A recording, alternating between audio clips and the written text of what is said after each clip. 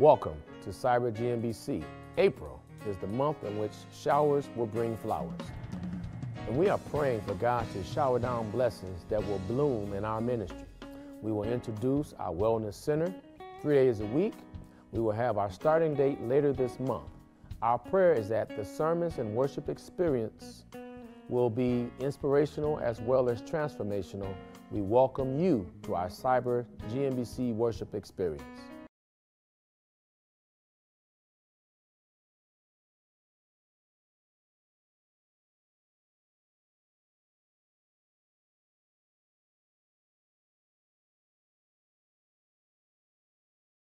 His holy name, amen.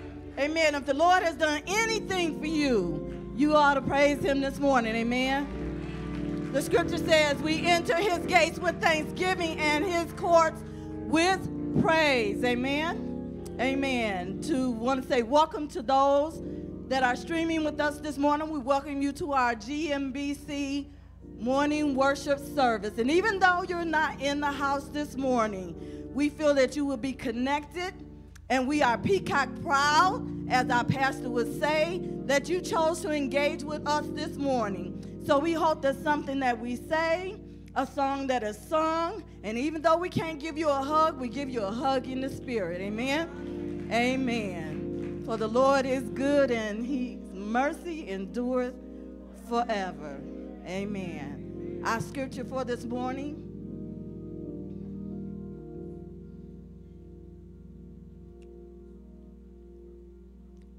wherefore thou art great, O Lord God, for there is none like thee, neither is there any God beside thee, according to all that we have heard with our ears.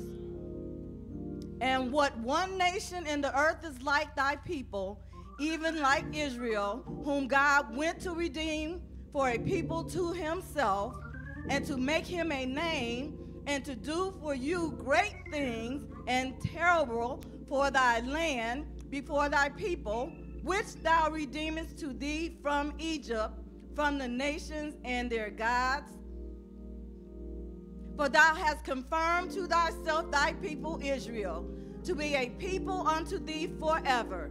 And thou, Lord, art become their God.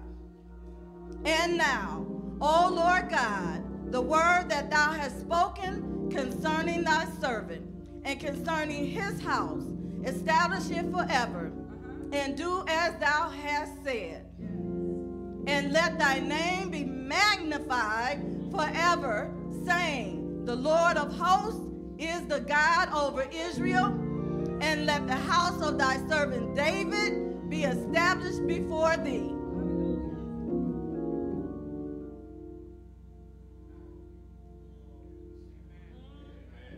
Hallelujah. Bless the Lord. And right where he had the name Israel, let us say believers in God. Right where he had the name David, insert your name. Amen. Say Karen. Because when you read the scripture, you should make it personal. Amen. Amen. For the Lord, he is good, and his mercy endureth forever. And he is a way maker. He's a promise keeper, and he's a light that shines in the darkness. Amen. The psalmist said he's a lamp unto our feet and a light unto our path. Amen. Amen. And we didn't make it this far on our own, but we made it this far by faith. Amen. Let us look to the Lord in prayer.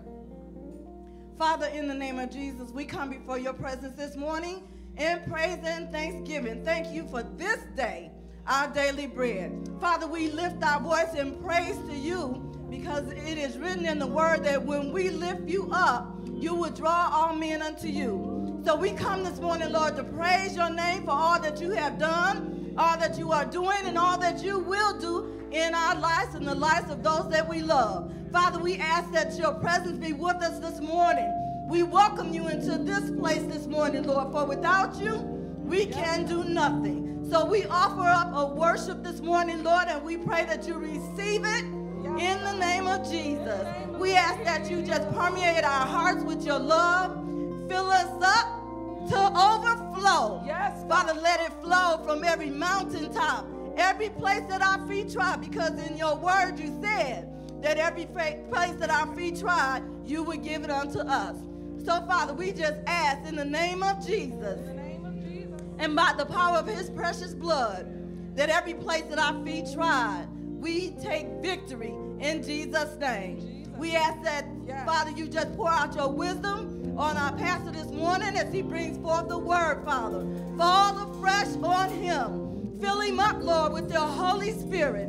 And as he sends the word that you have for us today, we pray, oh God, that we not only be hearers, but doers of the word. We ask these blessings in Jesus' name. Amen, amen, and amen.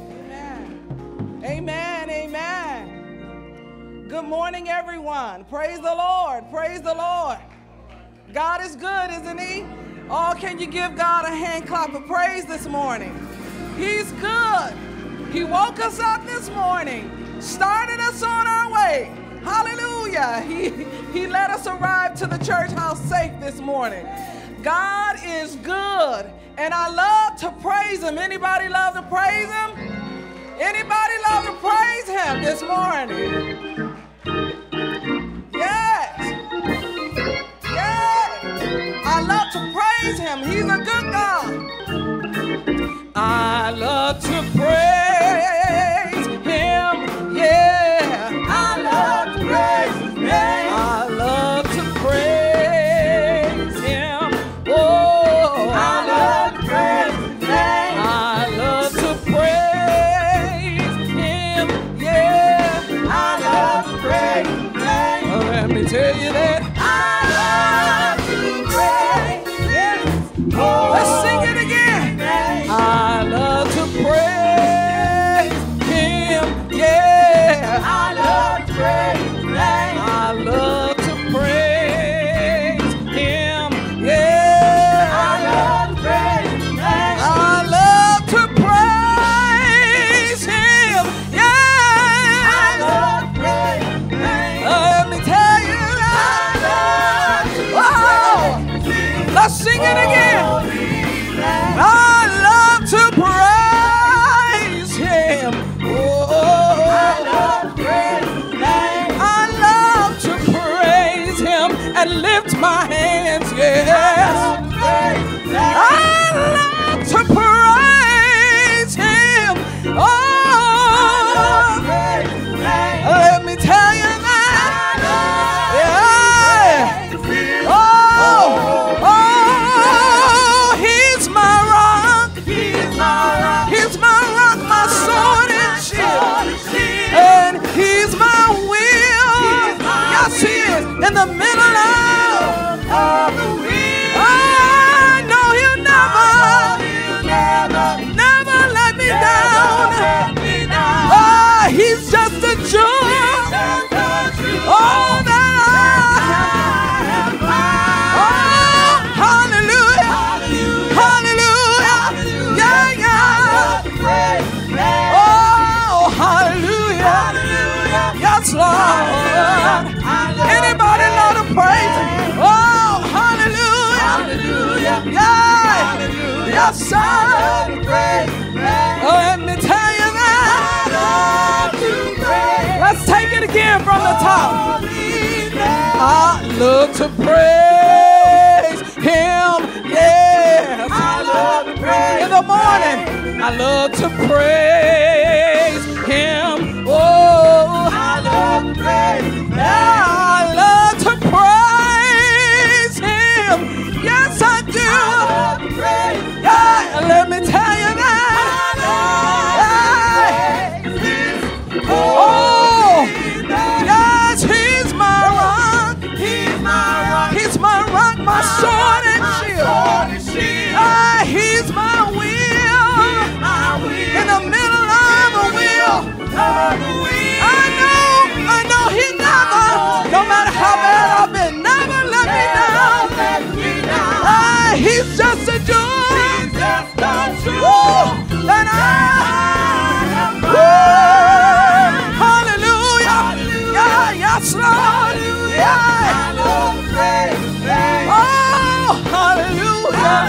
Yes, Lord. I love praise. Oh, hallelujah. Hallelujah. Yeah. I love praise. Let me tell you that. Yeah. His holy name. Oh, he's my rock.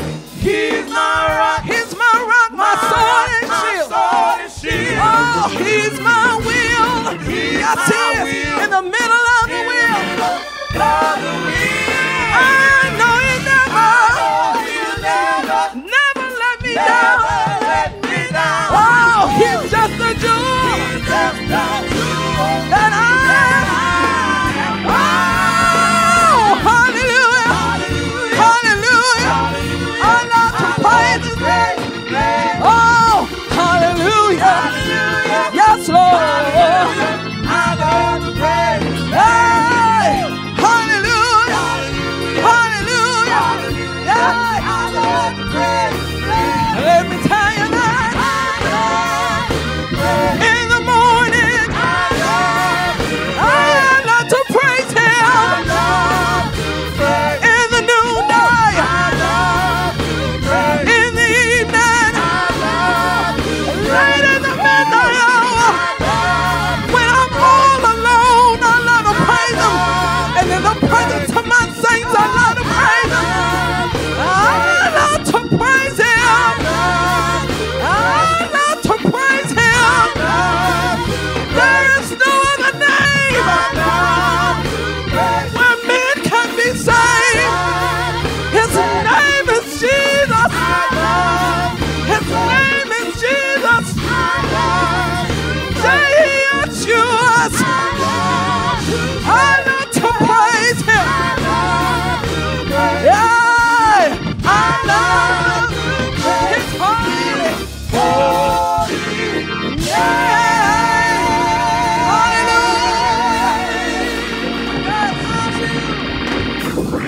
His holy name. And his name is Jesus. Hallelujah. He's a good God. Yes, he is. That name Jesus.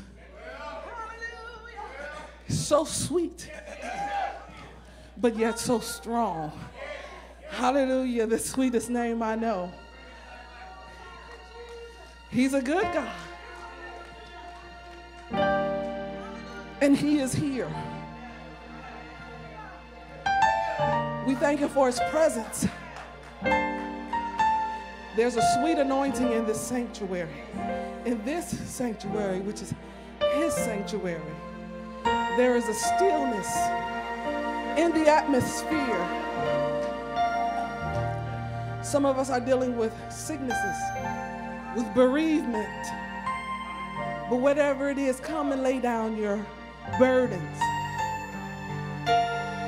For he is here. He's going to take care of them. There is a sweetness. There is a sweet anointing in the sanctuary. There is a stillness in the atmosphere.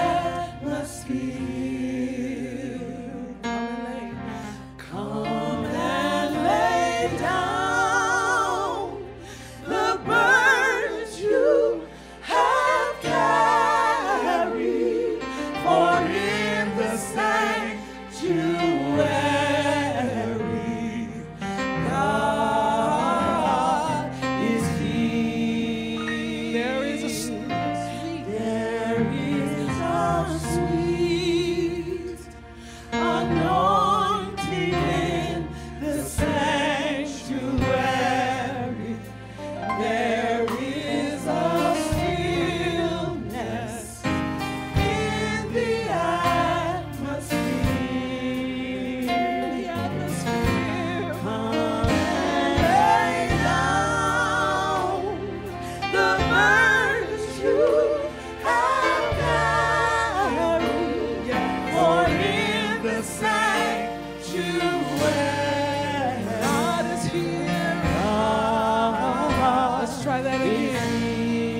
Let's sing it again. There is a sweet anointing. Anointing in the sanctuary. There is stillness in the atmosphere.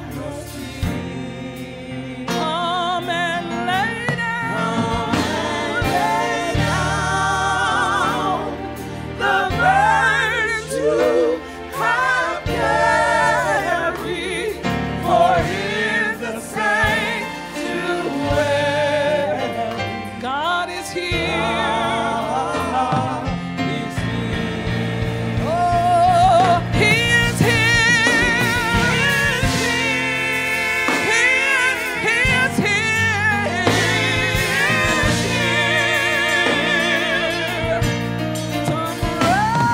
to break the yoke and let your heavy burden. He is here. He is here.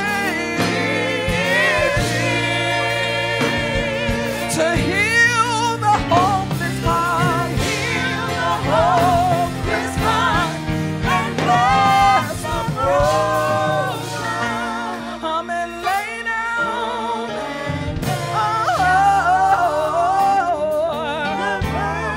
The burdens you carried them all.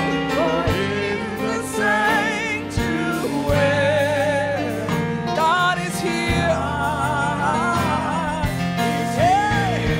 He is here. He is here.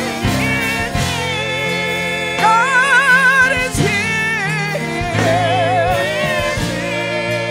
Yes, to break the yoke, To break the yoke and lift the heavy burden. is here. It's on here. God is here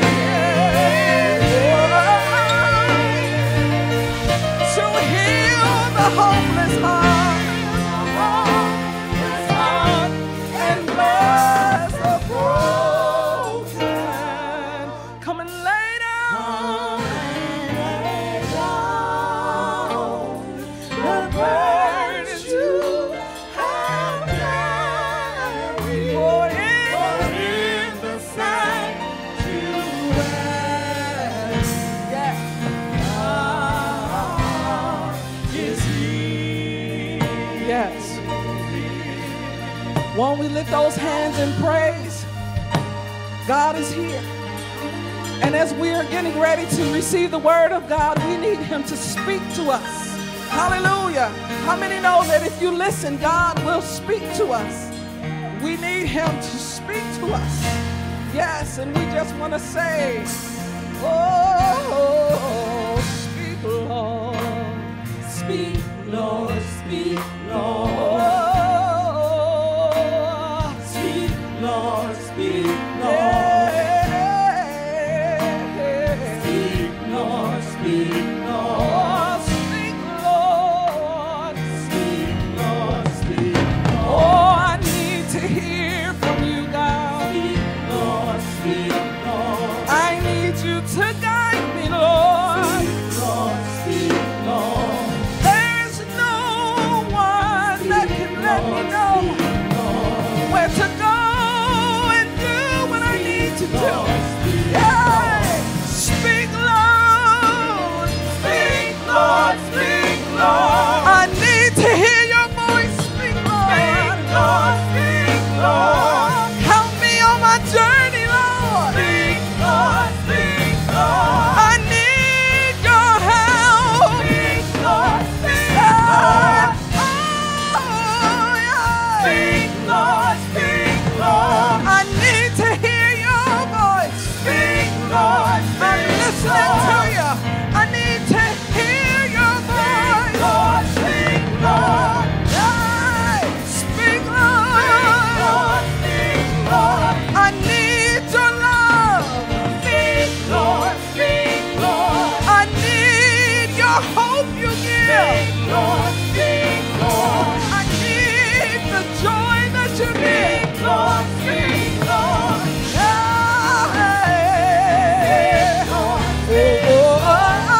speak, Lord. Speak, Lord, speak, Speak over my finances, Lord. Speak, Lord. Speak, Lord, speak, Lord. Speak over my family, Lord. Speak, Lord. Bring my children back. Speak over my life, Lord. Speak, Lord, speak, Lord. I need you. I need you, Lord. Speak, Lord, speak, Hey, Lord. I can't do this without you, Lord. Speak, Lord, speak, Lord. Help me to turn off the TV, Lord, and speak to me, Lord, Lord. speak, Lord. Let me put my cell phone down and speak, Speak, Lord. Lord, speak, Oh, speak, Lord. Lord, speak, Hey, Lord. speak, Lord. Lord, speak, Help me Lord. to read my Bible, Lord, and Lord, get in your speak, word, Lord. Lord. Help me. Lord, speak, Lord. Yes,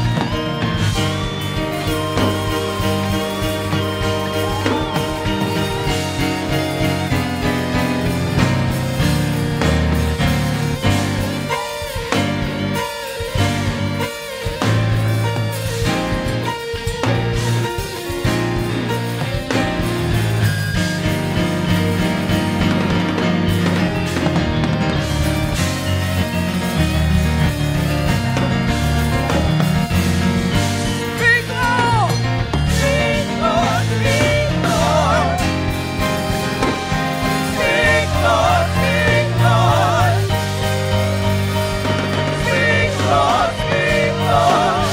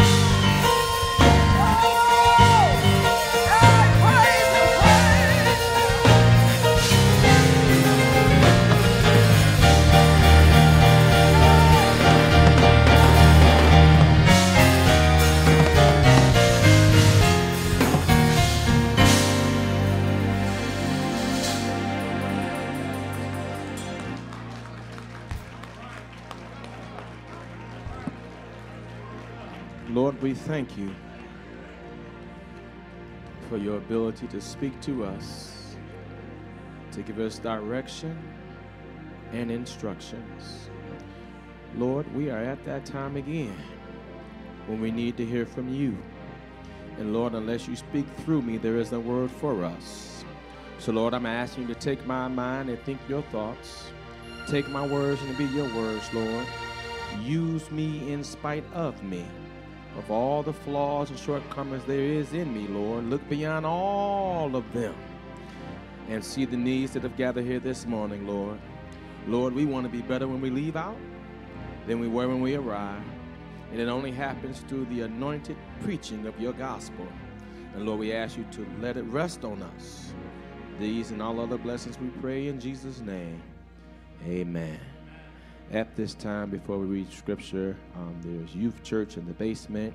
And so we're asking those whose youth will be participating that they may be excused at this time. Amen.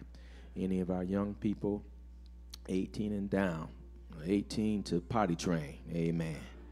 Amen. That's where it stops. Amen. 18 to potty train. Amen. Amen. Amen. Amen.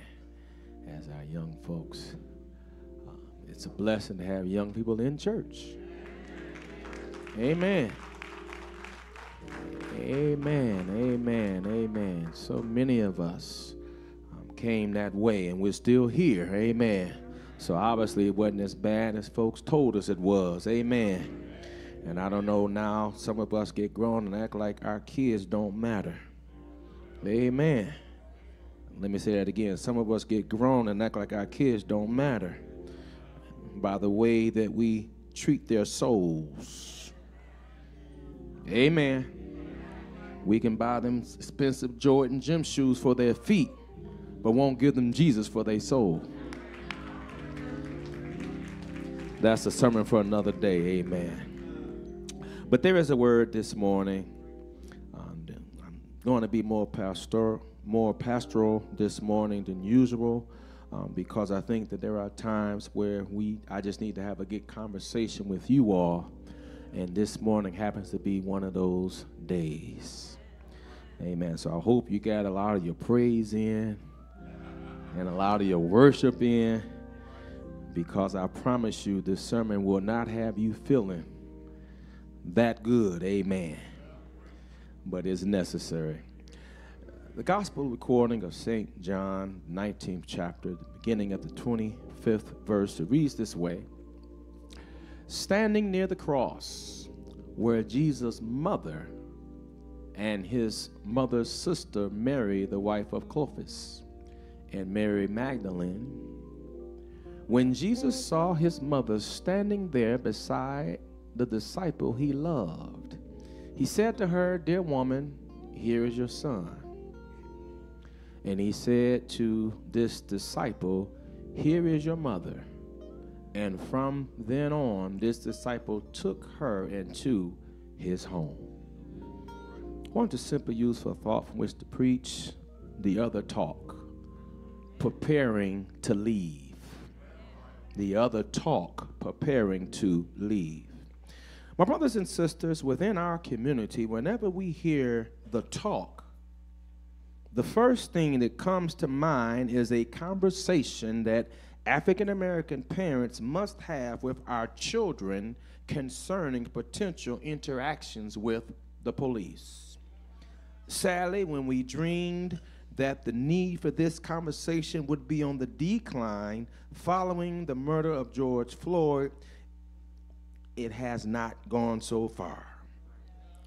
In Mississippi, January 2023, 6 former Rankin County Sheriff deputies, Brett McClacken, Christian DeMond, Jeff Middleton, Hunter Odward, Daniel Opdyke, and Joshua Hartfield pleaded guilty to abusing and torturing 2 brothers, Michael Jenkins and Eddie Parker.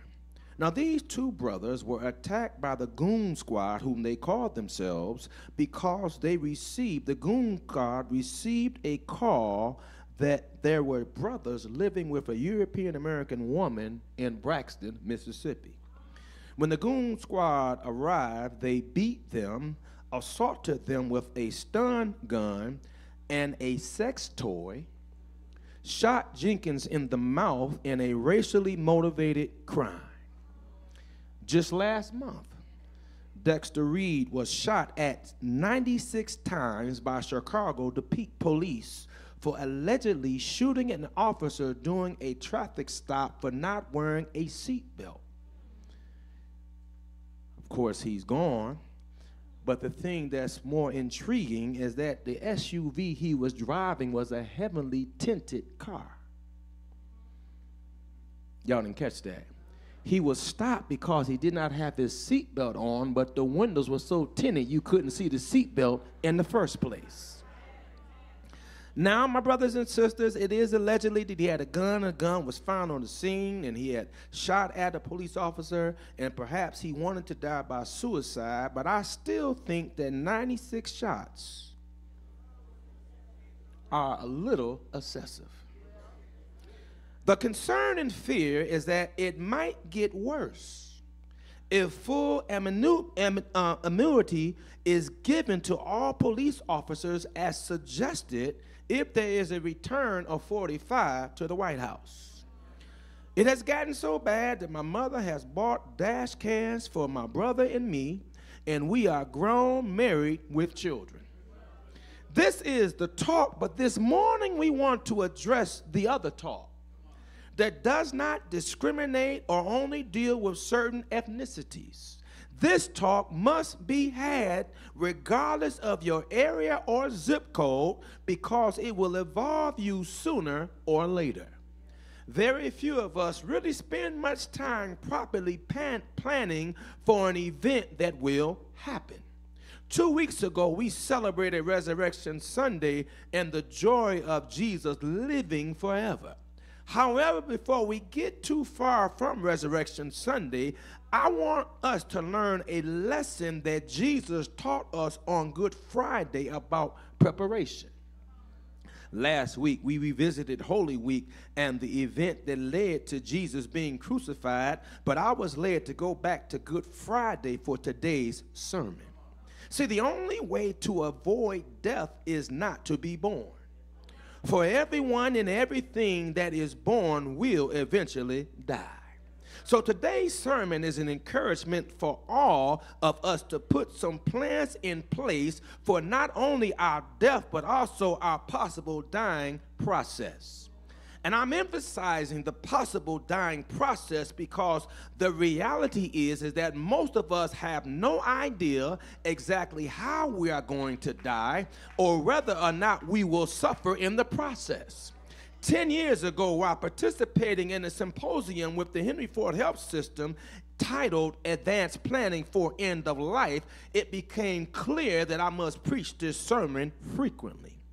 Then after engaging in caregivers ministry sessions this year, it was confirmation. This is a sermon that those who have not started a family need to hear, as well as those of us who are family.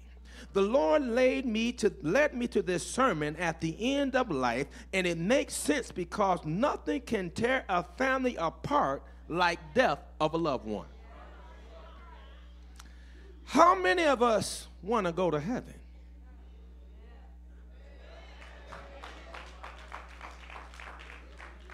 How many of us know the way to heaven?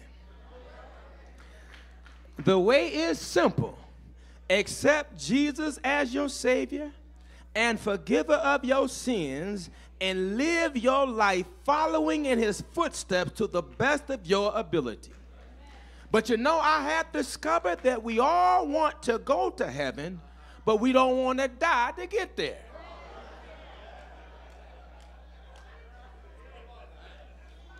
Death actually completes the cycle of life. Death also brings eternity. If you haven't accepted Jesus, then death brings an eternity of suffering and punishment for dying in your sins. If you have accepted Jesus, then death brings an eternity of joy and paradise for allowing Jesus to pay for your sins. The reality is that all of us will eventually die one day. No matter how many fountains of youth you bathe in, no matter how many vitamins you take, no matter how many oxygen tanks you sleep in, eventually you will die.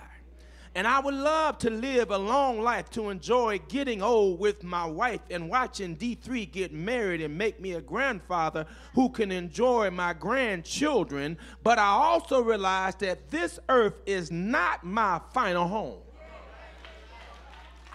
And if I want to see Jesus and live with him in the accommodations he spoke of in John 14, I've got to leave this planet. Today is the 3rd year of my pastor uncle and godfather, Pastor Stargell, when he made his transition, and the only way that I can fellowship with him again is in heaven. So unless one is suicidal or works in the industry, the thought of your demise in life without you does not sit too well. Often seniors begin to accept that their bodies aren't what they used to be, and that death is a reality that they will probably face sooner than later. However, for one who is in the prime of their life, the concept of dying is perhaps the furthest thing from their minds. Well, as your pastor, I must share a reality with you. Most folks whose bodies are currently in the funeral homes really hadn't planned on being there at this moment. While I don't want this sermon to be totally morbid, I must share the truth with you and state that we all will leave here one day and someday. Your day may not be my day, and my day may not be your day, and your day maybe be before my day, or maybe my day is before your day, but rest assured that both your day and my day have already been ordered. Since the gift of life has already been given to us, we must acknowledge that the gift of death will one day also visit us. Life is a strange bird, because you usually don't know when it's going to begin, nor do you know when it's going to end. Over the years, I've been asked the question, Dr. D, what's the difference between a funeral and a homegoing? Glad you asked. A funeral is defined as the observations held for a dead person, usually before burial or cremation. In one sense, everyone will have a funeral and a service for one who has died. Well, a homegoing service is defined as the celebration of a life that has been promoted from this life to eternal life. Another way of looking at the two is that when you are in Christ, when you die, although there will be sadness, the solace is in the fact that you are now living with the Lord in heaven. This is seen as a homegoing because you are going to the place that Jesus spoke of in John 14. Now, if you decide to leave here and have not established a relationship with Jesus, then all that others can do is mourn the physical death and spiritual death, because the Bible says the wages of sin pays death, but the gift of God is eternal life. However, if you choose not to accept the gift that you are without a Savior, it doesn't matter if they bring you in this church or any other church. What has been done has been done. As a matter of fact, the oldest book in the New Testament and Paul's first writing is to the Thessalonians. The Thessalonians was written to answer some serious questions about life after death. Paul confronts them by assuring them that if by chance they died before Jesus returned, that they would not be forgotten, but he would surely rise, and they would rise first. So we must all understand that being a Christian is actually engaging in the other talk. By now, some of you are in the sanctuary are thinking about mentally checking out, and those in virtual sanctuary is clicking off, because this sermon has you very uncomfortable. After all, you didn't expect to hear about death 2 Sundays after Resurrection Sunday 2024. Well, can I give it to you this way? Aesop tells the story of an old lion and the fox. An old lion whose teeth and claws were so worn that it was no longer as easy for him to get food as it was in his younger days. And he pretended to be sick in his younger days. And so what ends up happening is he broadcasts to everyone and then would lie down in his cave to wait for visitors. And when they came to offer him their sympathy, he ate them up. Well, one day a fox came to the cave of the old lion, but was very cautious about his encounter with the old lion. Standing at a safe distance from the entrance of the cave, he politely inquired about the health of the lion. The old lion told the fox that he was very sick and asked the fox to step in for a moment. But the fox wisely stayed outside while thanking the old lion for that kind invitation. I should be glad to do as you ask, but I have noticed that there are many footprints leading into the cave and none coming out. Then the fox asked the question, how do your visitors find their way out again? Well, let me unpack this story and apply it to our message today. The fox realized that unless he did something different than the others before him, he would also end up with the same fate that fell upon the others who went in the cave before him. Mr. Fox was able to learn from the tragic experience of others that if he didn't have a way out of the cave, he wasn't going to go into the cave. Mr. Fox learned that life will teach you lessons if you're willing to learn from life's experiences. Mr. Fox had discovered that those before him hadn't properly planned their escape from the cave, and therefore they became victims in the cave. I think I'm saying something. And all I'm trying to say this morning is that Mr. Fox was willing to have the other talk before he entered the cave. Mr. Fox was willing to have the other talk before he encountered the possibility of death. Well, you're asking yourself, Dr. D, this sounds pretty intriguing, but why? As one who's been preaching for 41 years, in pastoral ministry for the last 28 years, and nearly here 22 years at GMBC, I have seen some things. When folks have entered the final process of dying and death. To be unprepared is often more tragic than dying itself. When I reflect upon how many bedsides I have been at and how many family arguments have broken out during the reality of death, I can honestly testify that when things are in order, it runs a whole lot smoother. When one has died, particularly unexpectedly, it can bring a serious burden to the family and those left behind. I believe that when one is born again, the Lord gives them some indication of when their time is near. There have been too many instances where persons had done some things they normally would not do, but made certain they did it this one last time for some strange reason. I recall the last time I saw my big brother. He had come up from Atlanta, and he made an effort to visit as many family members in the state as possible. He spent extra days here in order to see and visit everyone he could before he went back to Atlanta, because that would be the last time he would see them. Well, if you think about it, one of the reasons that I am a Christian is because I wanted to be prepared for life after death.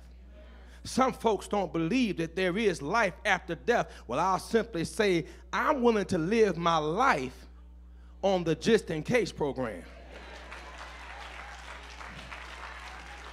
I mean, I'm willing to believe in Jesus and live my life accordingly just in case there is life after death, because I'm not willing to take that gamble. So it's based on my experiences and the reality that many of us have not made the proper preparations for something that will happen to us one day, if not today.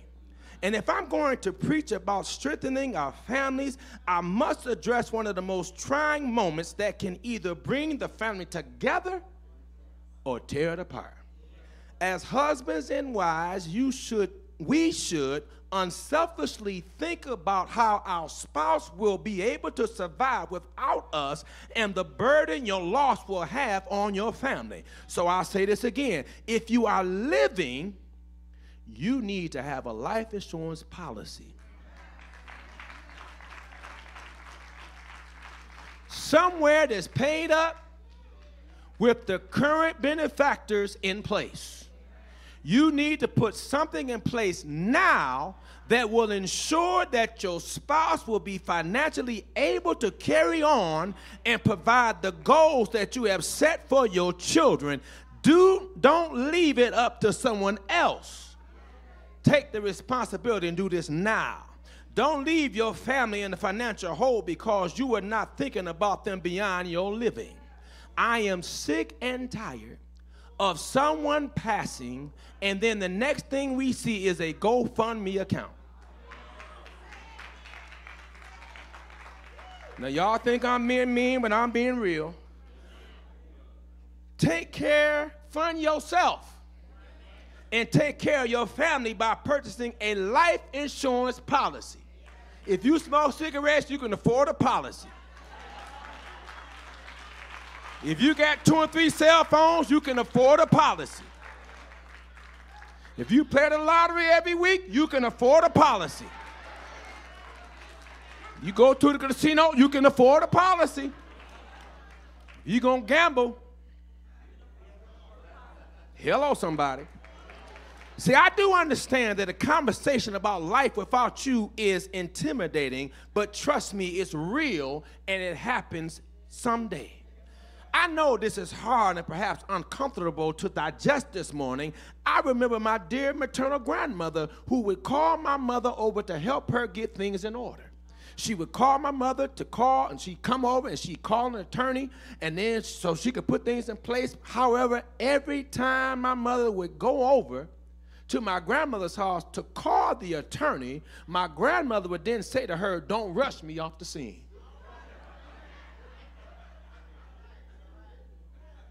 Everyone should have a trust or will.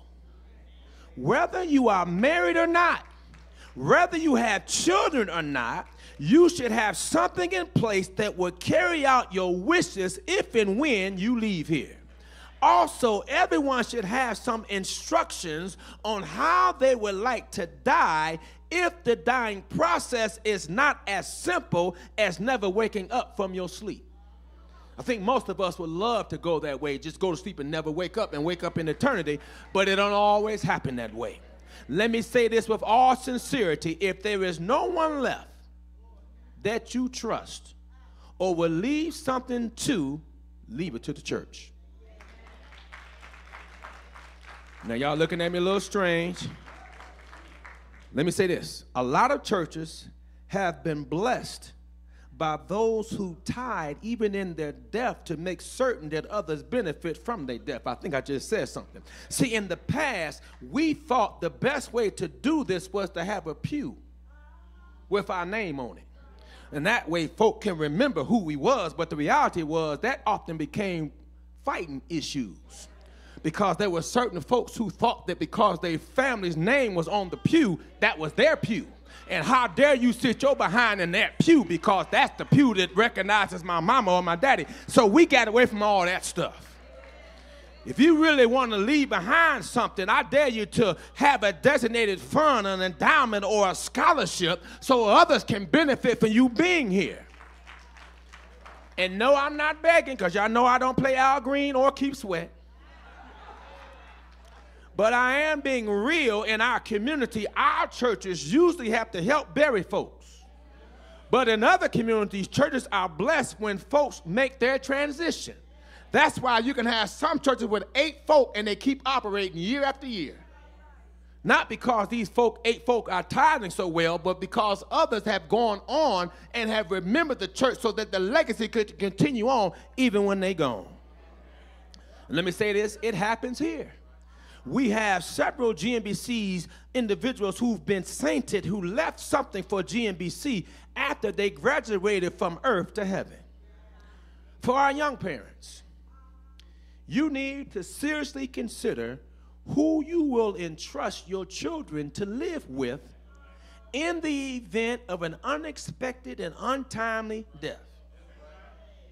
I'm coming on every street. See, I'm talking about having the other talk and understand all areas, sitting down and thinking about how you would like things to occur when you leave this earth. Because there have been many parents who hadn't planned on leaving their children anytime soon. They passed, and then their children was passed along as a financial football because this person wanted them to have them so they get a few dollars for them, and then that person, you need to take time out now and decide, if something happened to me today, who will I trust to and care about my children and look out for their best welfare and not try to make money off of them being in their house? In our planning, our families or close friends should be considered. Many of us don't have families that we can truly depend on. It happens. Amen. And if that's the case, you should be able to find a friend who you can trust that will honor your wishes.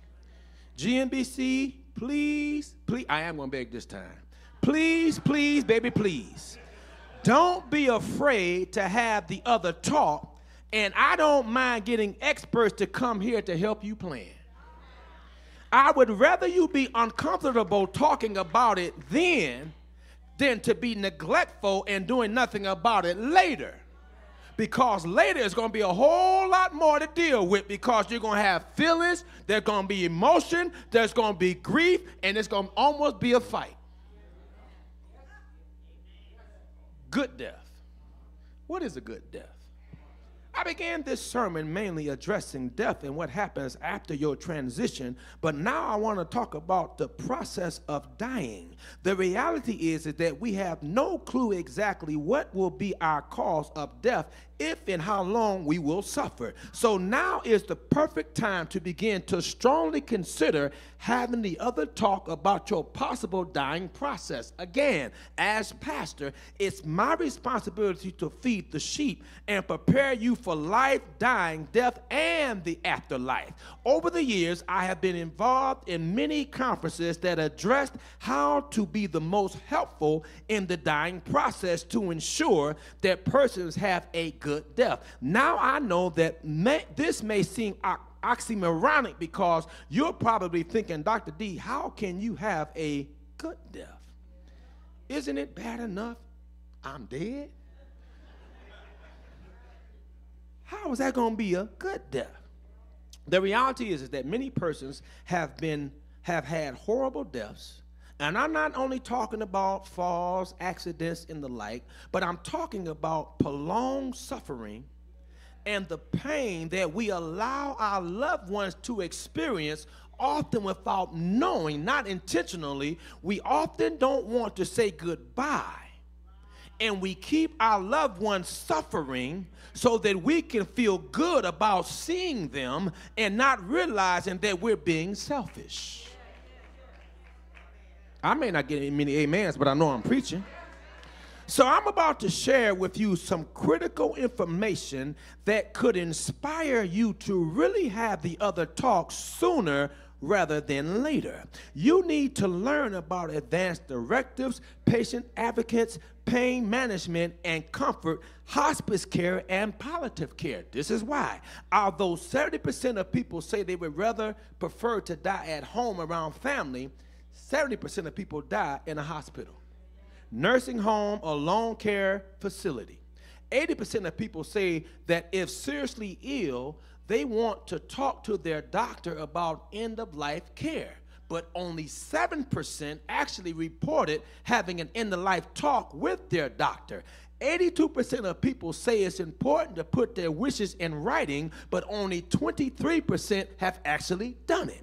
Often the factors that keep persons from having the other talk are being comfortable even talking about dying, emotions and fear, their age, and having knowledge about what actually happens. No one plans on getting into a major car collision or having a tragic event cut their quality of life short, but they do happen. When you consider the dying process, many would prefer to have a quality of life over a quantity of years. While others would prefer to have a quality of years regardless of the quality of life. Some would want to be kept alive at all costs. Try every procedure, exhaust every possible means of keeping them alive, and if it means them becoming a vegetable, they would rather be a live vegetable. However, there are others who see quality of life as being more important to them. They would rather go to be with the Lord than suffer and become a trophy where others can see and touch them but have no idea of the pain and suffering they are experiencing. When they can't enjoy life, they would rather be in the afterlife. Now, neither one is wrong. It is your choice, your decision, but it needs to be made known. Now is the time to have the other talk about your wishes, and you decide whether or not you want CPR, which works best on the healthy and is given immediately, and understand that the success rates for the ill, older, or weak is only about 17% in the hospital and less than 3% in nursing homes. Also, unless ribs are broken, it's not considered a good CPR. Then the next, you have to decide if you want artificial nutrition, which involves putting tubes through your nose or abdominal wall to get the necessary fluids into your body to keep you from dehydrating. You have to decide if you want to live on life support that includes tube feeding, a ventilator, pacemaker, defibrillator, heart-lung machine, and or dialysis. You have to decide if you want to have certain procedural procedures, to have certain antibiotics, to have comfort care in which the focus shifts away from life-sustaining treatment to a concentration upon relief of discomfort. You have to decide if you want a DNR, do not resuscitation, and allow natural death to occur. You have to decide if you want futile medical intervention, where a medical intervention that does not lead to improvement in your prognosis, comfort, well-being, or general state of health. You have to decide if you want the futility of care because there is no longer hope that only any improvement will occur. You have to also decide if you want a blood transfusion of blood products in your body, if you want to donate organs or tissues. These decisions need to be your decisions. And you need to make your desires and wishes known now while you're still in your right mind.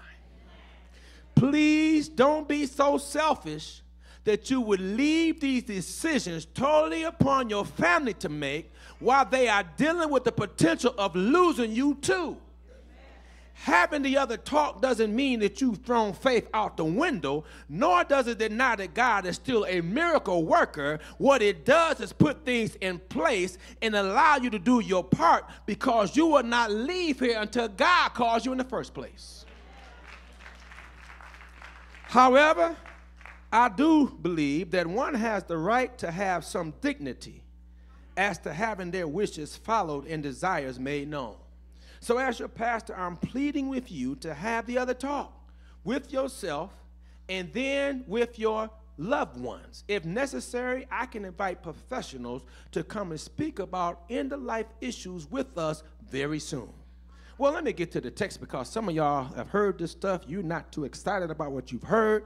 You're thinking to yourself, I come to hear about life, and you talking about death, but I want you to understand that if you live, you will die, and so I'm not going to act like that does not exist. But however, I do preach from the Bible, and so for those who didn't realize that I got a little scholarly something to me, for many of you, you're trying to figure out, how is this a sermon?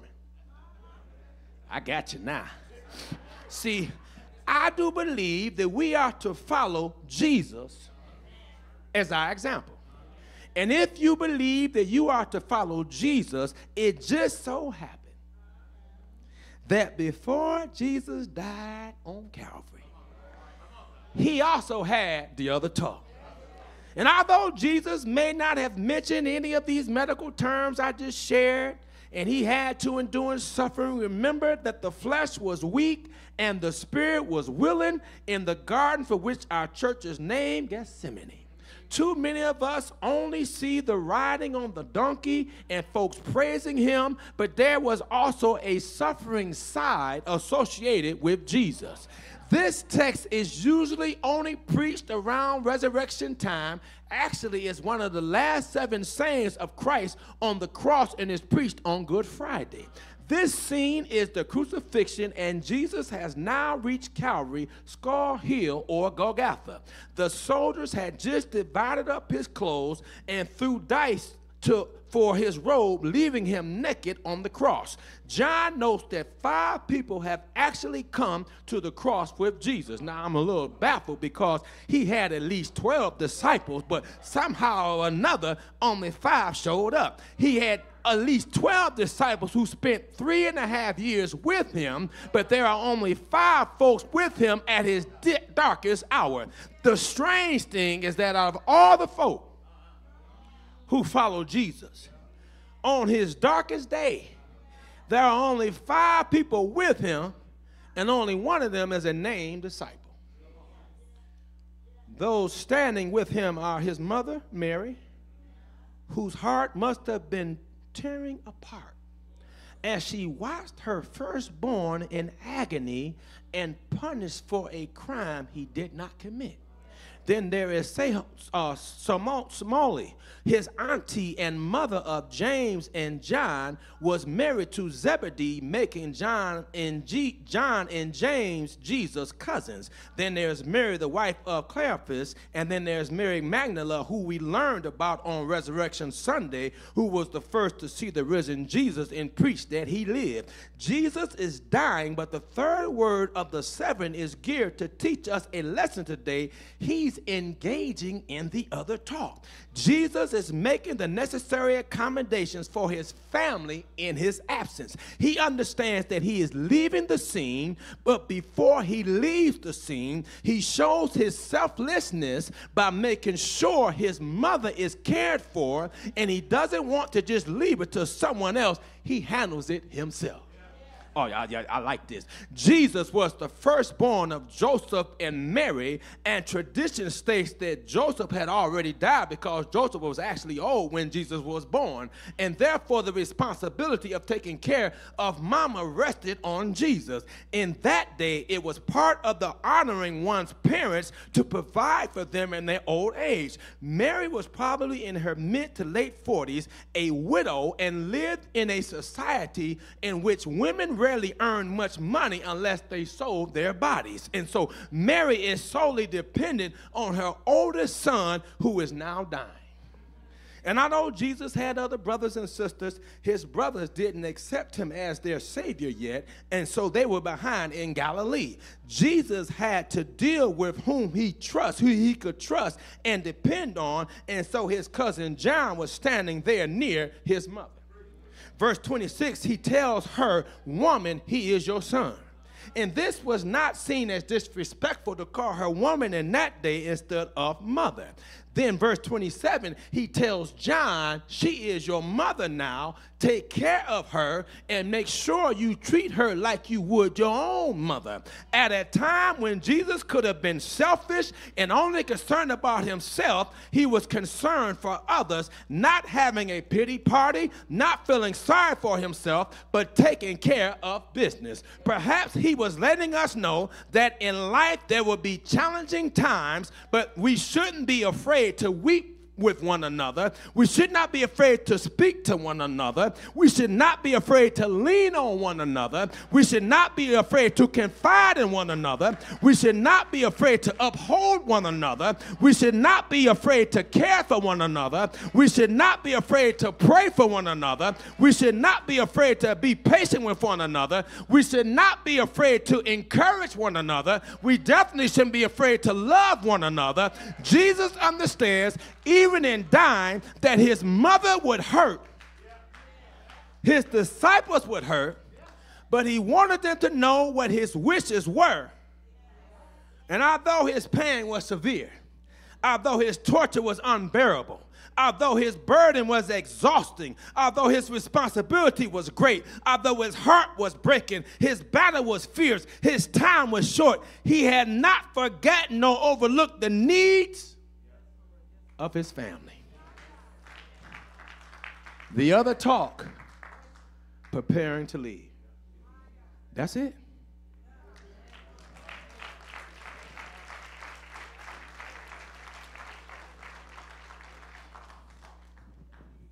We need to have sermons that challenge us. Because I know if I had just had a regular class, y'all wouldn't be here. So the Lord and me got together and figured we'd put it in a sermon while you here. Amen. Because all of us will come this way. And let me say this, if you have parents that are getting older and you are responsible children, you may want to consider having power of attorney. Not to rob from your parents, but to assist your parents as they are making the transition into the next stages in life. Because if you live long enough, your day will come. And I think it's important for you to show your children how it's done, so that they understand the responsibility that we have for each other, each generation, each one reaching one. We have to do a better job. And so if you got to make that phone call to an attorney, have a conversation to put things in place, you don't want to necessarily strip your older parent from their ability to be independent, because when parents lose their ability to be independent, often they don't want to hang around. So you want them to be as long as they can, but you want to be in a position to safeguard and help protect them from the spam calls and the spam emails and the spam calls and letters that come in the mail. Y'all know what I'm talking about. We have to think strategically. And so I just wanted to share with you this morning this message, that it's okay to have that conversation. And I would say to everyone, as you start getting older, you start deciding what you want your obituary to say. I think it's better when you do it. Help me, somebody. Than it is when you allow other folk to do it for you. Mother Ingram, I say that Mother Ingram, she had prepared her obituary at least 30 years before she made her transition. And so all she did was each year she would just update it. And so when she passed, I had already had it, because she had already made certain that whatever she wanted to be known, she made it known. And whatever she didn't want to be made known, it was not made known. Because let me tell you something. I've sat at many funerals and homegoings where I found out some stuff I did not want to know. Because somebody thought it was a good time to air out their grievances. Amen. I'm just keeping it real, y'all. You have an opportunity. And I know, we don't want to really talk about that, but if you're a child of God, that's what you look forward to. I asked how many want to go to heaven when they die. Y'all still ain't too quick to raise your hand. Let me ask again. How many go to heaven when you die? Now, I'll put this out there. How many are dying to get to heaven? All right, we got 2, amen. 2 or 3, amen. That's in a rush, amen. I ain't in no rush, let me tell you that now. I want to hang around as long as the Lord wants me to hang around. But I also understand that I'm just a pilgrim traveling through this barren land. But I'm going one day to that place of no more crying, that place of no more dying, that place. But in the meantime, before I get to that place, I got to make things right in this place. And so I want us to think about our children and our grandchildren and who we leave behind, because you don't want them to grieve twice. to grieve because you've passed, and to grieve because of the mess you left behind. Amen. And I think I'm qualified to make this statement because there's been a lot of situations where I've almost had to be the referee in a boxing match. But because family members were disappointed and mad at each other. This family member is blaming that family member, saying you just want them to leave so that you can get the insurance money. And then this family member saying you just want them to hang around so that you can steal what they got right now. You take care of that. You know your family. You know the ones that's cuckoo for Cocoa Puffs. And you know the ones you can trust. Please don't leave that on pastor to figure that out. Amen. So I just want to encourage you all. I know it's not the topic that's that sexy, but it's important. And I'm not only going to preach you into heaven, but I'm also going to preach how you live before you go to heaven. Amen. So I don't even think I did any sweating. I didn't do any jumping. Amen. But I still preached. Amen. And this was a sermon given with love because I realize, and I'm not preaching something to you that I haven't done myself. Me and the wife have also had to have a conversation about who would handle D3 in the case that both of us went simultaneously, unexpected. But we don't know what God has in store. So in the meantime, our job is to help prepare them for life without us.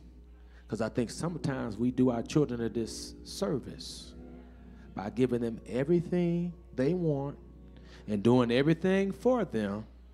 Because if we leave here, I promise you, the next person is not going to do it. And they're going to think that the next person in the world is wrong when you was wrong for acting as though you may not leave here one day.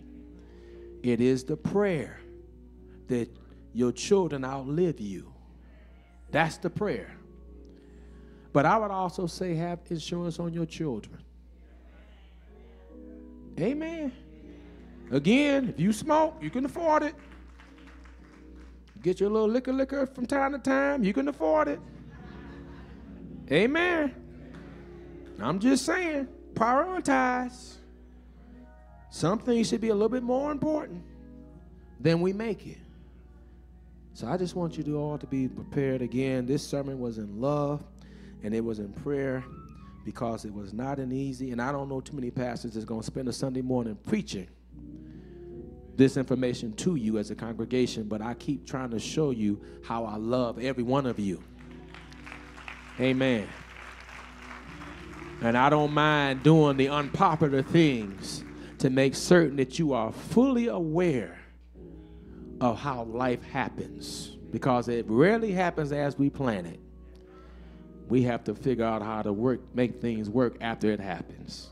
So again, I'm hoping this sermon encouraged some, made some of us look at ourselves and maybe go home and make some phone calls and make sure your insurance is in place.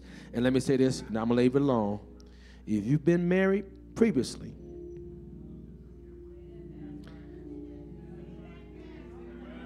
make sure that the old benefactor is no longer on the new benefactor list. Because if you do not, it's going to be a showdown at the funeral home.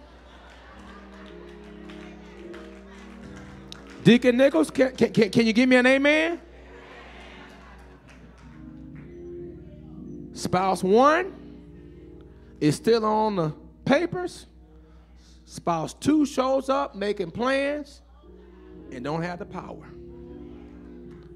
Now you got spouse 1, depending on how you end it,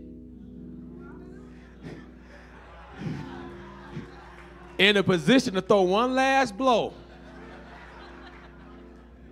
And then spouse 2 catches the haymaker because spouse 1 was mad at how y'all ended. And instead of doing it in a loving way. They do it in a revengeful way, and legally they can. So I'm just sharing with you, family. Be smart. Check your papers. Update your papers. And if you know there are people in your family you can't trust around the corner, don't act like you can. Because you're going to leave your family in a whirl of hurt. I'm done. I'm done. There may be one here this morning who do not know Jesus in the pardon of your sins. There may be one here this morning who have not made the necessary preparations to leave here. It's a fitting sermon because the sermon talks about life after death, but it also talks about preparing your soul. So if you do not know Jesus as your Savior, you have an opportunity to make the preparations now on this side that only you can make. Mama can't make these for you. Daddy can't make these for you. Grandma, Big Pa. Nobody can make these accommodations for you but you.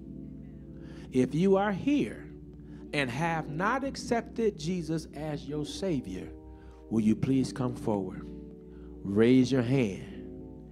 If you are here, you are saved, but you need a church home, somewhere to have your funeral or homegoing services from, will you please raise your hand and step forward? And if by chance you are here and you want to rededicate yourself because you've been out of fellowship for a while and you want to come back into good standing, won't you please raise your hand and come forward? Again, this is never to intimidate anybody. This is never to embarrass anyone, but this is always to make certain that there are witnesses that can remember. Oh yeah, I remember when they became a part of our church family. I remember when they came back, because it's no guarantee I'll be here when your time comes. Amen. Amen. And so if you fit in any of those three categories, unsaved, no church home, or in need of rededication, won't you please stand, raise your hand, and come forward. Amen. Well, it would appear that we all in good shape and all our business is intact. Amen. God bless your hearts. God bless your hearts. Amen. Now I want to share a card of thank you that I forgot to share last week, but just before I do that, I want to take time out now for our giving opportunity. Amen. Amen. For God so loved the world that he gave. Amen. And I've learned that anything I call myself loving costs me something. Amen. And so if you love the Lord, there should be a cost associated with that, but that's actually seen as an investment and a blessing, because God has been good to you. And so I'm going to ask God's blessings upon now our giving opportunity. There are receptacles in the back. If you want to give old school like myself, put it in an envelope. If not, there are various ways that I've listed for your edification on how to give electronically. And we thank God for the ability to give electronically, because it has been a blessing to this church and to many of you. Amen. And so, Lord, we come now in Jesus' name, asking you to bless our gifts, our tithes and offerings, that they will be used for the further advancement of this ministry, and that our ability to be able to witness and reach more is available because of what we've given back to you. We ask you to bless everyone who participates. Bless those who have and will. Trouble those who have and won't. And Lord, bless those who have a desire but do not have it. This is our prayer. We pray in Jesus' name.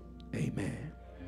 Now at this time, I want to say that on the fourth Sunday, the 28th, we are going to have our baptism at 9 a.m.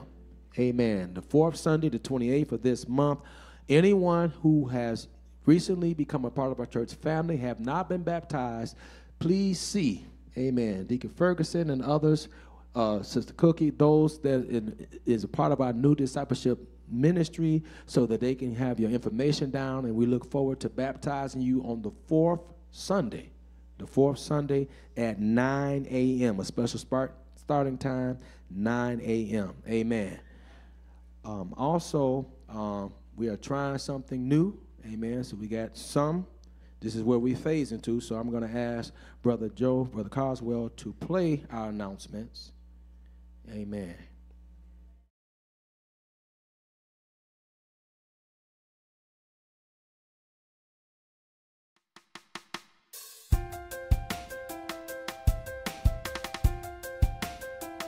We hope that you will join us for Saturday Sunday School on April the 20th at 10 a.m. on Zoom and Facebook Live as teacher Sister Judith Yates teaches the lesson, The Power of Persistence, Luke 18:1. The BM&W Singles Ministry wishes to invite you to Painting in the Sanctuary on Saturday, April the 20th at 12 noon in the WW Fellowship Hall of Gethsemane Missionary Baptist Church. Free registration is required. Help slow down the spread of COVID-19. Gethsemane Missionary Baptist Church offers free COVID-19 testing on Thursdays from 1 until 4 p.m. and Sundays from 11 until 1 p.m. No ID, insurance, or appointments are necessary. Got Bible questions? We've got answers. Help us prepare for our first Bible question and answer discussion panel coming this fall of 2024.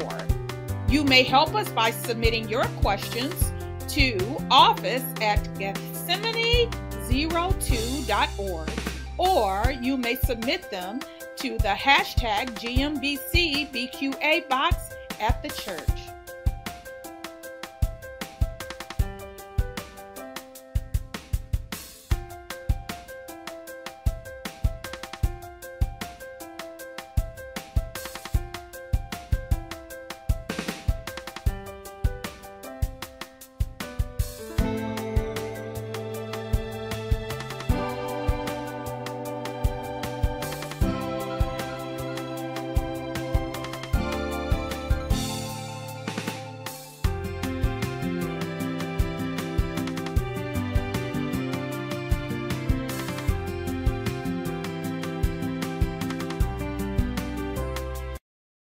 Amen. So that's what we're moving to. Amen. And that's why we ask all ministries to turn in your stuff 2 weeks ahead. Amen. So that we can capture most of that, so that Sister Johnson can come to church and relax. Amen. And not have to worry about the wrong dates and the wrong words. But because we're still in this phase, there are a few announcements she's going to come and share with us. And then after which, I'm going to ask Brother Ned Sanders to come and to share some information about Inkster's tax abatement. Amen. Because again, I want you all to not only know about the Lord, but also the things that happens in our world.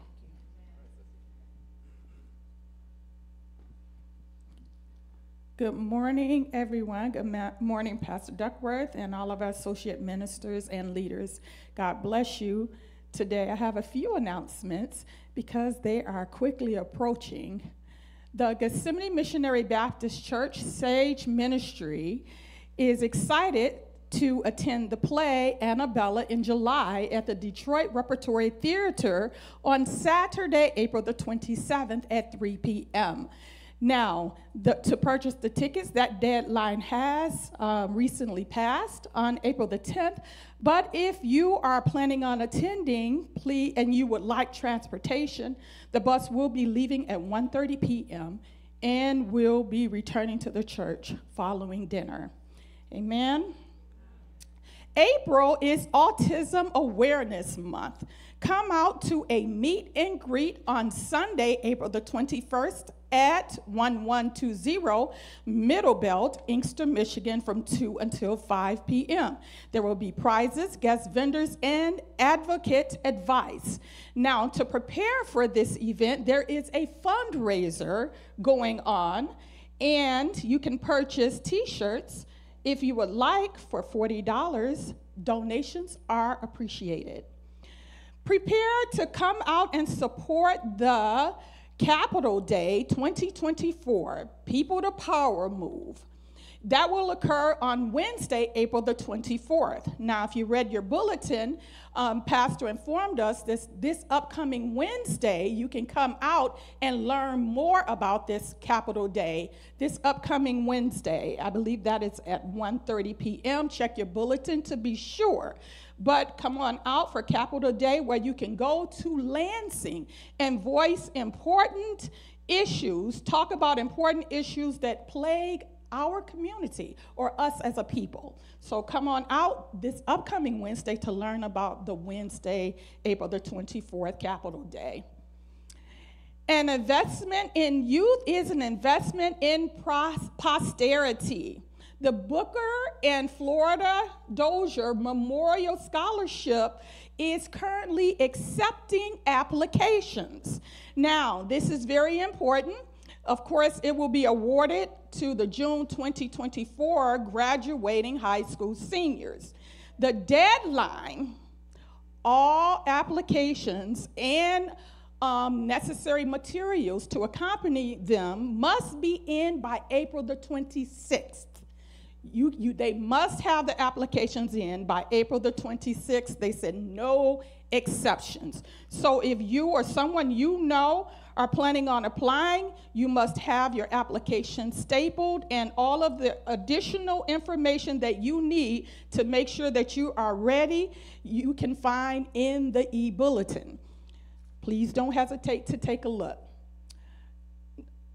And next, we will have Ned Sanders, who will be coming to talk about the poverty exhibition here. Amen? Amen. God bless you. That is all.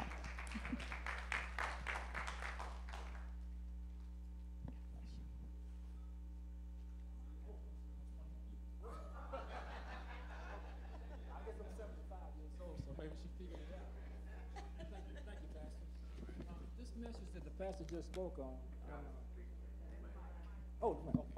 This message the pastor just spoke on, I needed a year ago. My sister had a home going, and we didn't realize at the time that she owned the home, but she was the only one on the deed. And we spent $2,000 because we didn't know that when we could have just did what they call a ladybird deed and put it on there for $200. And then we had to go through all that. I mean, it was quite a bit. So I'm sharing it with you because the pastor spoke on it, and he was telling the truth. I'm here today because I'm a part of the Board of Review for Property Tax Assessments of the City of Inkster, and I spoke on this in November at the City Council meeting. No one is coming to the Board of Review, and the question you should ask is why? And Lenora, she goes to church here, and she got up and spoke about it a little bit. The city's assessors don't live in Inkster, they live in Dearborn. And so I'm not a whistleblower, but you can figure out why a lot of you guys don't know about certain things. So today, I'm here to talk about what I've spoken to you before about. It's the poverty exemption application. And this is an application that Wayne County State set up for low income and people that cannot pay their taxes. And so I left out on the desk there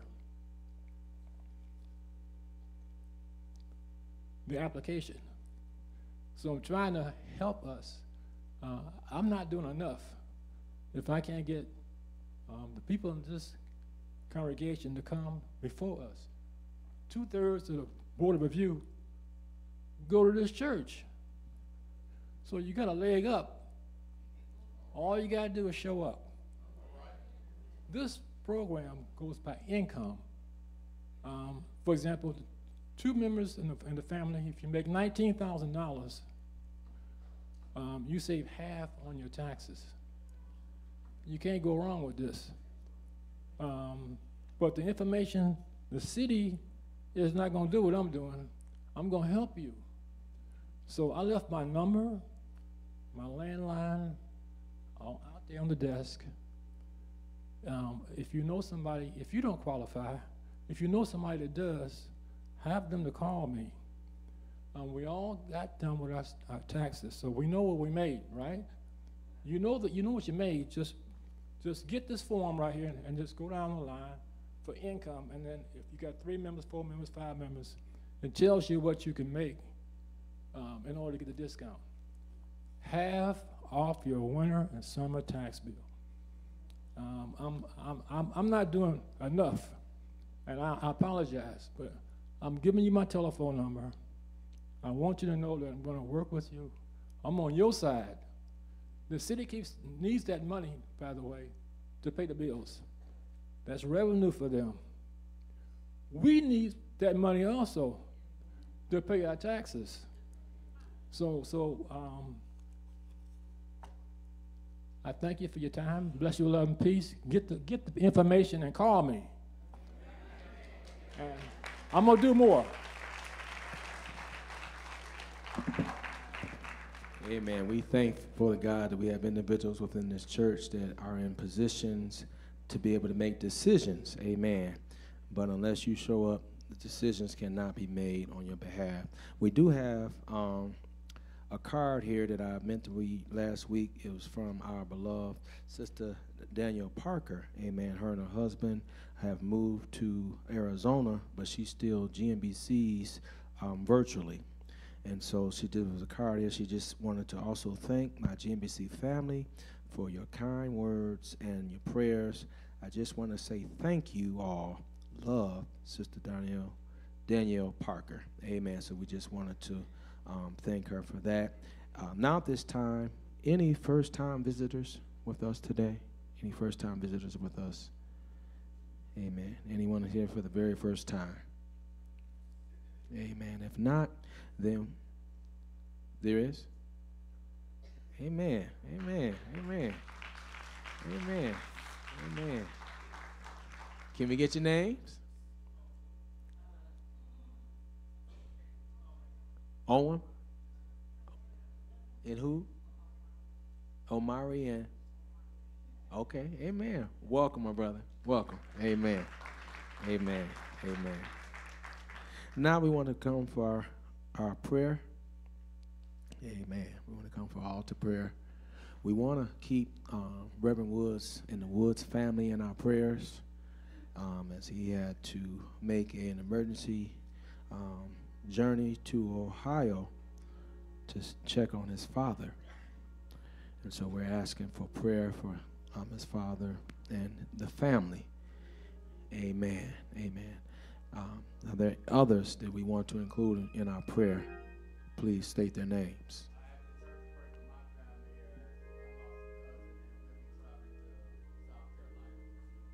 Amen. Amen. Any others?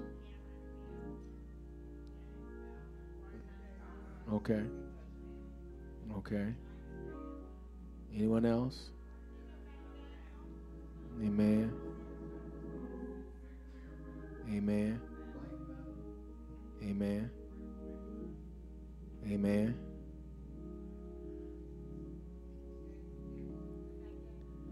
Amen. Amen. Amen. Amen. Amen. Amen. Read. Okay. Amen. Any others? Lord, we come now. You know the names that were lifted. You know the circumstances that made for us to call their names audibly. But Lord, we know that you are a God that even knows the names that we did not mention. the situations and circumstances that we did not make audible. You know them, oh Lord. And so, Lord, we're asking you to touch and to bless, to comfort and to care for, Lord, to touch those that are sick, to bless those that are in the period of transition, to bless the families, to bless us, oh Lord, the survivors. Lord, that we will do a better job of preparing for our day. Give us holy boldness, Lord. We ask you to touch every circumstance, every situation. And now grant us traveling mercies as we will leave from this place, that your blessings will be with us. In the name of Jesus we pray. Amen and amen. May God bless you and may God keep you is our prayer. Oh, I'm sorry. We have a dedication. Amen. Amen. Amen. We have a dedication. Amen. Thank you for the reminder. Amen. We have Raylan. Amen. We have little Raylan that's going to be dedicated this morning. And so we're going to ask for the parents, grandparents, godparents, cousins and them. Amen. And everybody else in the family, amen, to come forward. Amen. So that we may dedicate. Yeah, we can at least get 2 chairs. Amen. For the mom and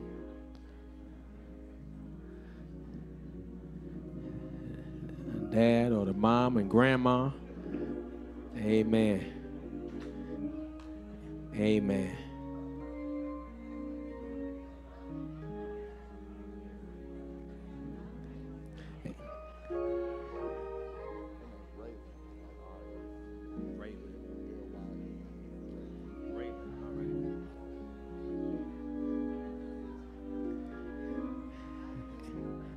Amen.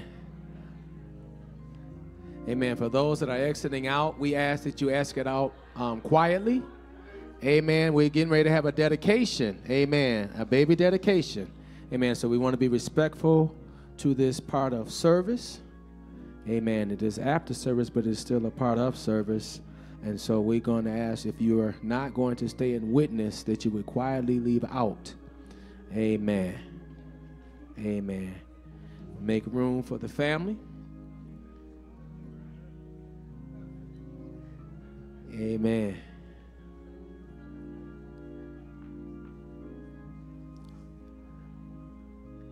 Amen.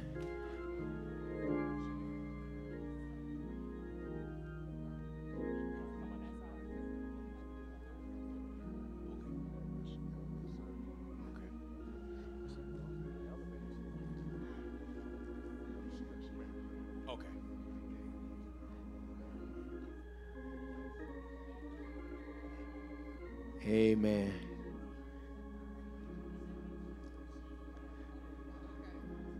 We waiting on you.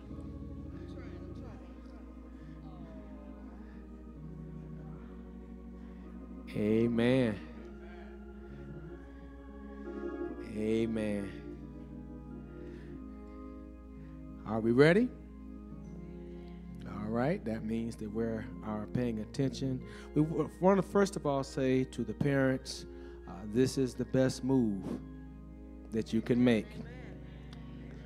The best move that you can make is to make the early investment of dedicating your beautiful daughter back to the Lord. And this is just a symbolic way of saying, Lord, guard over and protect. And we are making a commitment to making certain that she understands God, Jesus, the Holy Spirit, Christianity, church, and all that good stuff. And I want to say to the parents, your responsibility is to bring Raylan up the right way. You are familiar with it. You know about it. To the grandparents and to the rest of the family, the extended family, your job is to be a village around young Raylan. That as she grows, that you look out for her, you pray for her, and always put her best interests at heart and to the forefront. And it starts with prayer and making certain that she makes the right moves, because it is the job of Satan to destroy. But we know greater is he that is in us than whatever the world has to offer. And so we're getting ready to pray now for her as we dedicate her back to the Lord. Lord God, we are grateful and we are thankful for this precious life that you have allowed to come through this man and this woman. We thank you, Lord, for this child and all that she is going to be. We thank you, Lord, for life, health, and strength you've given her.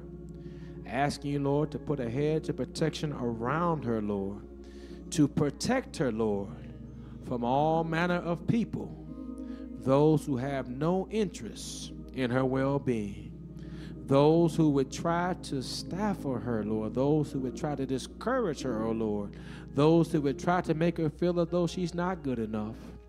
We come against all these works, Lord, and Lord, we ask you to surround her with people in her life that will speak power, that will speak positivity into her life, Lord. But, Lord, who will also correct her when she's wrong and will guide her where she needs to go. And then, Lord, bless this church, that we will be an extra layer of protection, an extra layer of prayer, an extra layer of direction and instructions, oh Lord, that she will find solace in these doors, within these walls, oh Lord. Lord, that she will be a part of our GMBC family, and she will receive the love that all are entitled to.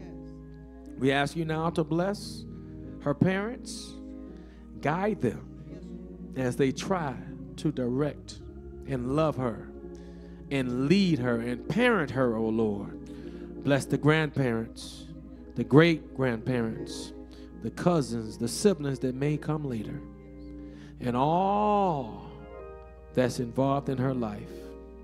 We ask now for her successful school and beyond. As a mother, as a wife, whatever you have planned for her, Lord, whatever you have planned, we're thanking you for it right now.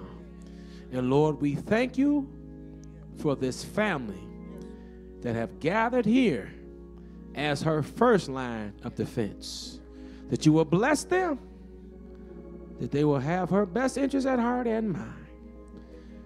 We pray this in Jesus' name. Amen. Amen. Amen. Where's Sister Sheila? Oh, okay. Our in-house photographer.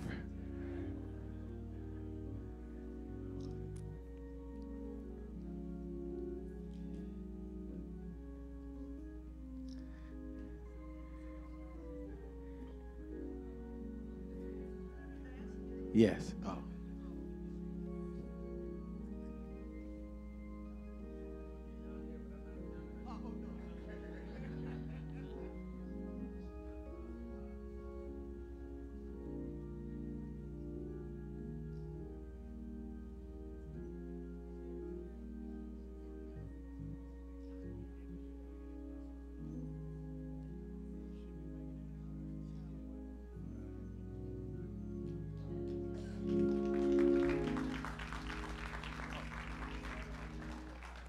Amen. So we are officially done, but if the family want to hang around and take more pictures, you're more than welcome to do so.